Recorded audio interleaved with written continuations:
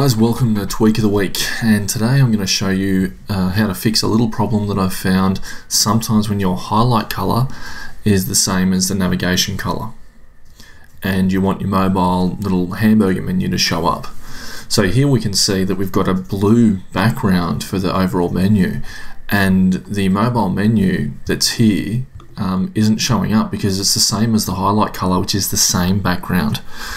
So there's a little snippet of CSS I wrote to deal with this. In this case, we want to make that mobile hamburger menu white. So I've got a little gist here that I'll share the link to underneath the video that you can use. So we're just going to copy that and we paste it in Divi theme options in the custom CSS area.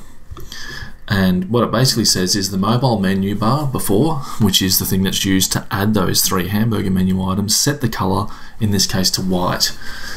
Which is that hexadecimal FFFFF. Now, if you want to change that color, all you do is change the color there. That hexadecimal color can be picked to a different one. You save the changes. That will add the CSS into the page, and then when I refresh the page, we'll see that now my menu hamburger bar item is all working correctly, and we can see it.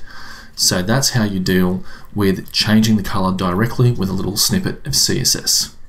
And that's it for this week's Tweak of the Week.